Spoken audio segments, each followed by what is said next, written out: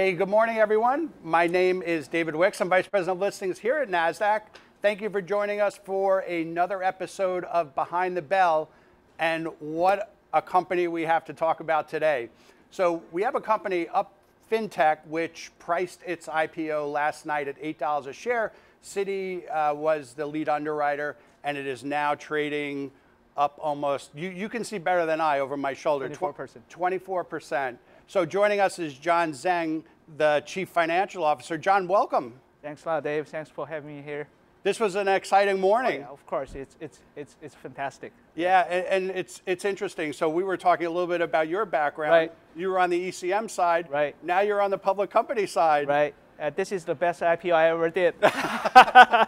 Very good. Yeah.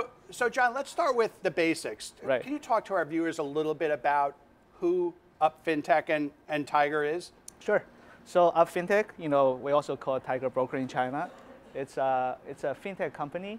Our goal is to help Chinese invest offshore because we think the global asset diversification for Chinese investors just start to emerge, and we want to be the gateway to enable them to invest anywhere offshore. So right now, we can do U.S., Hong Kong, London, or A-shares through Shanghai Hong Kong Connect. So I think we have a very good platform to offer to our Chinese users. And can you talk a little bit about the addressable market? Sure. Obviously there's competitors, but you guys are really leading through technology and innovation. Yep. That's right. So first of all, we think the market is really big. It's underpenetrated.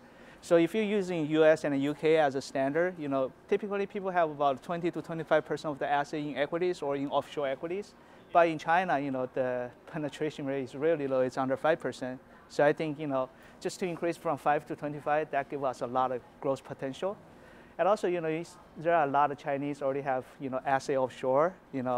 Traditionally, a lot of those assets tied to real estate, those fixed assets. Yep. So I think, just as China is starting to emerging and, be more connected with the world, people tend to invest more in equities, those, public market securities. That's our edge. That's what we want to do. That's what we want to help them to do. When you see the people investing from China, is it the younger people? Is it the more mature people, or a combination of both? So I think our company has a very unique user profile. Most of our users, over 30%, are under 35 years of age. Those guys are better educated. A lot of them work for those TMT and emerging companies in China. So they are more westernized in a certain way. That's why they wanted to invest offshore. And they love those, for example, tech companies in the States. They're not just trading ADRs. They want to trade all the good companies in the world. So that's why Tiger, we are more focused on the US market. We think the market is much bigger, and we have more product to offer to our users. Sure. And when you compare yourself to the competition, what do you think differentiates yourself? That's a very good question, David. So, I have a lot of respect for my competitor, but what I think can set Tiger apart is, first of all, we have been growing really fast. I think this is due to our execution strategy, the people we have. I think that's one of our competitive edge. Another thing is we always put compliance as our first priority because it's a broker-dealer business, so we have to follow all the regulations in different jurisdictions. Sure. I think a third reason is just the people. The average age of my company is most people are born in 92 or after. Wow. So probably I'm the one of the oldest guy in the company. You're the old guy. Yeah, So this is a very young, ambitious crowd. We just keep pushing, every day to try to think what's the best way we can execute, and keep innovating, no matter it's on the technology side or on the product side, So it's a very I would say very up speed, up tempo environment. So that's why our company can grow in really fast. I think that's our third, actually, I think it's one of the biggest advantages we have. Yeah, and I think culture plays such an important part in a company's growth and their cycle. And it's great to hear that you have such a young, energetic team. Right. You have to know your target audience to be able to serve them, right? So our guys, most of our guys are really relatively young. So they know, they talk to their friends who is doing offshore investing. They know what they want. You know, Sure. that's why how we can keep innovating and stay competitive in the market. Yeah, I'm sure you have a lot of different success stories about helping investors and such, but does anyone stand out, or any particular Users on our yeah, platform? Yeah. Like where you might get, oh my God, Yeah. like this is you changed the way I invest, you changed the way I'm my life basically, right? By building assets. Yes. I can share you with a couple of stories. So one of the stories is one from a user. He used to trade during the dot-com bubble back in 2000. So the performance wasn't that really good.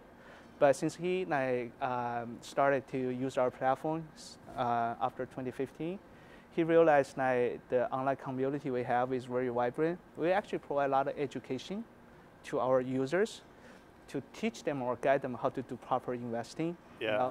So actually he made us quite a good money after he joined Tiger, use our platform. So I think that's what we want to see is we're not just going to be a platform, but we want to be an educational platform. Sure. To help our user grow, especially they are very young right now.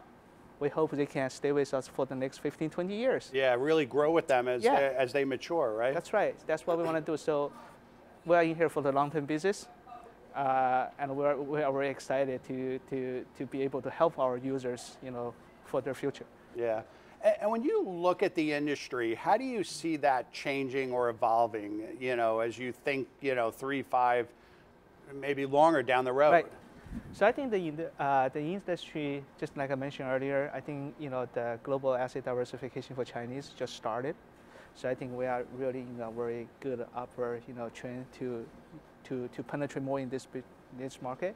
So looking forward 3 years, 5 years down the road, I think the market will be much bigger because you will have a younger generation come to the market, and you will have probably older generation who wants to invest offshore. Sure. So I think I'm just very optimistic about the market going forward for the next 3 to 5 years. Yeah. Well, and I think they always say the world is getting smaller, right? Right. So I think just as I think U.S. investors want to invest overseas, right. The overseas investors want to invest here as well. So. That's right. So eventually, we want to be the gateway for connecting all the global capital markets. Yeah. And then talk to me a little bit about your listing on Nasdaq. What does that mean for the company? I think it means a lot. Okay, first of all, we are a very young company. We founded in 2014, so 5 years into operation. To be able to list it on Nasdaq, one of the premier exchanges in the world, we feel really proud about it. Okay, so it can drive a lot of morale in the firm, which is really good. A second thing is good, it will give us more credibility in front of other competitors, because we are a U.S. Nasdaq listed company. It will help us to acquire more users because we are more credible. Okay, so this will in turn help our business. I think the third thing about listing in Nasdaq is it will make us more transparent as a public company. We will have more pressure, but that's okay. Pressure makes us improve. Okay, so Absolutely. I think that's a good thing. Yeah. And it was so nice to hear Mr. Wu, your CEO, at the Bell ceremony, talk about his dream of doing this, and also how you've incorporated the technology and the innovation in this space. And those are really hallmarks of Nasdaq. So we're so excited to be your partner and congratulate you on the IPO. And John, can we totally switch gears? I call this a lightning round. And just to give our viewers a little, I promise it won't embarrass you, it won't get us in trouble, but I'm going to ask you some random questions. Sure, Is that okay? okay. Nothing business related. Okay. You have a mobile device. Right. What's your favorite app? Tiger Trade. All right, I'm not gonna question that one.